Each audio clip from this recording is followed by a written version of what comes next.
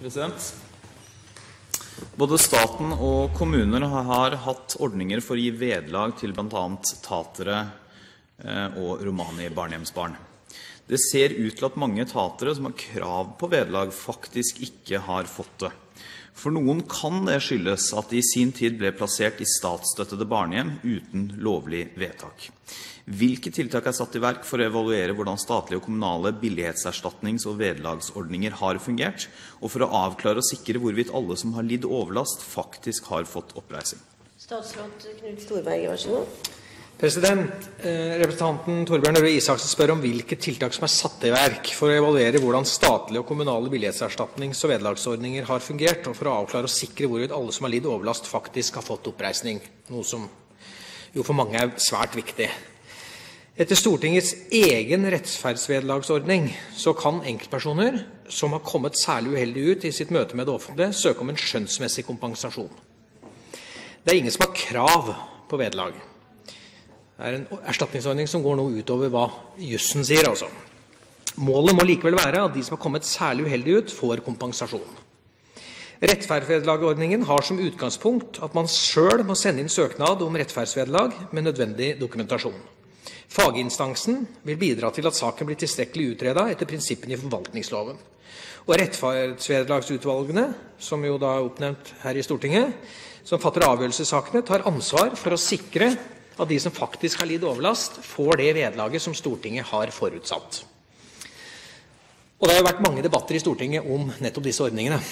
Erstatningsordninger for barn i barnehjem og spesialskole for barn med atferdsvansker ble behandlet i stortingsmelding nr. 24 for 2004-2005 og innstilling til Stortinget nr. 217 for samme periode.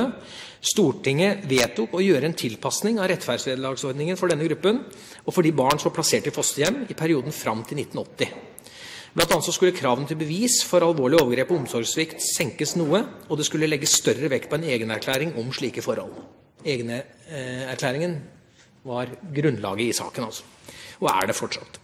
Når representanten Isaksen hevder at det ser ut til at mange tatere faktisk ikke har fått vedlag, så kan det skyldes at de ikke har fått erstatning etter kommunale vedlagsordninger. Kommunal gransking og kommunal kompensasjon hører under kommunalt selvstyre, og ikke alle kommuner har opprettet slike kompensasjonsordninger. Der har vi forskjeller. Når det gjelder tiltak for evaluering og avklaring, nevner jeg at regjeringen 7. januar i år satte ned et utvalg som skal kartlegge konsekvensen av norsk romani-politikk. En del av de spørsmål som Isaksen nevner kan jo adresseres inn i dette arbeidet. Utvalget skal levere sin rapport innen 30. november 2011.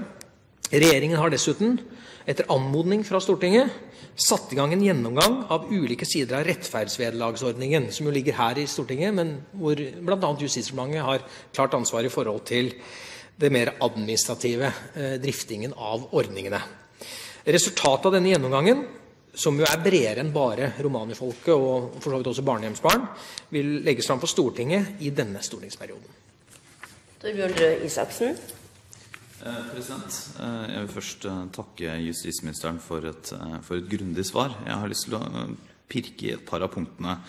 La meg bare si at jeg synes det er veldig viktig at Stortinget på vegne av norske stat, og at regjeringen også følger opp arbeidet med å rette opp det som åpenbart var et historisk overgrep mot flere grupper. Det er viktig, og det er bra.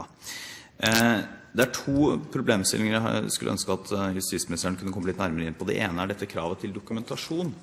For vi hører jevnlig påstander om, eller folk som mener at måten de ble da tatt vekk fra familiene på og satt i institusjoner som da var, om ikke statlig drevet, så i hvert fall statlig sanksjonert og finansiert, gjorde at det ikke var mulig å få dokumentasjon på det, altså at man rett og slett mangler dokumentasjon. Det er et problem.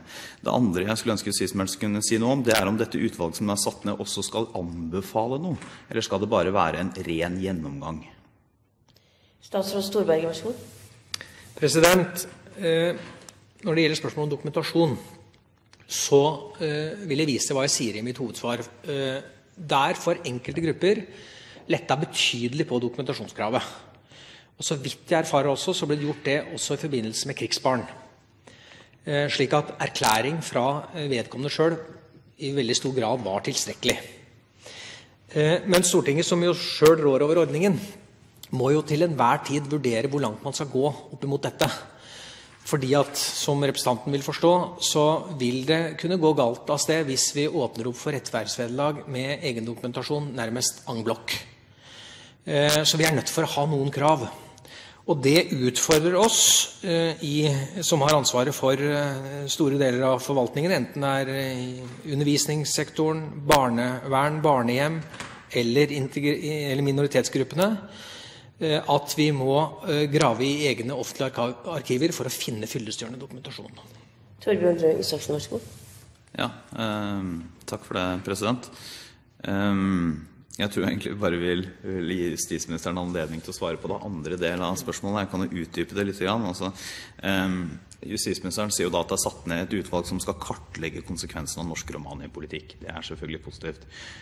Det kan jo da tenkes også at dette utvalget kommer over enten skjebner eller ting som bør gjøres noe med og rettes på, og hvor de vederlags- og kompensasjonsordningene som er vedtatt, eller vi har i dag, ikke har gjort det de skal, eller ikke har i tilstrekkelig grad gitt oppreising for offeret.